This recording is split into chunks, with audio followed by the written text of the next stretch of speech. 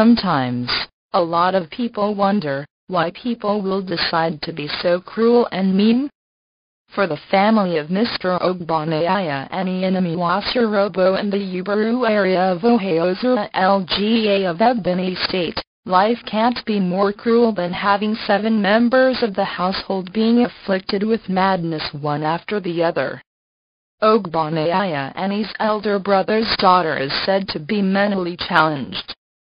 His younger brother's son is in the same condition.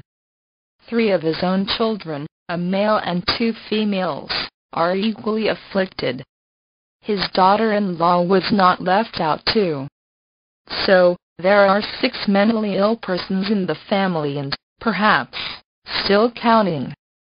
Worse still, one of Eni's mentally challenged daughters is heavily pregnant, and no one seems to know who impregnated her.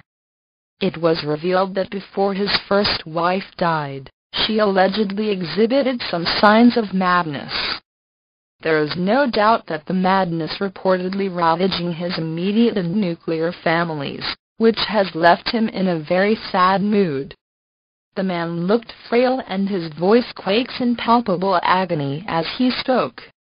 But for the magnanimity of a relation, Mr. Eni and his household would not have had a place to lay their heads. This is because his mentally challenged son, Igwani, alias Martin, set his house ablaze.